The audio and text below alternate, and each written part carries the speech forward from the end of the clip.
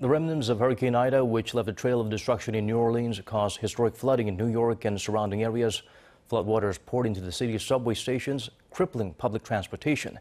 At least 9 deaths have been reported in northeastern states due to the weather. Some 250,000 people in the region have lost power. Yeon-seung has the latest. The remnants of Hurricane Ida careened into New York Wednesday and unleashed a historic downpour. Flash flooding submerged New York City subways and closed all but one underground line. The flooding has led to at least 7 deaths in the city. A 2-year-old boy is reported to be among the victims. The rain was unlike anything the city's ever seen. The National Weather Service reports that Central Park collected more than 3 inches, or roughly 8 centimeters of rain in an hour.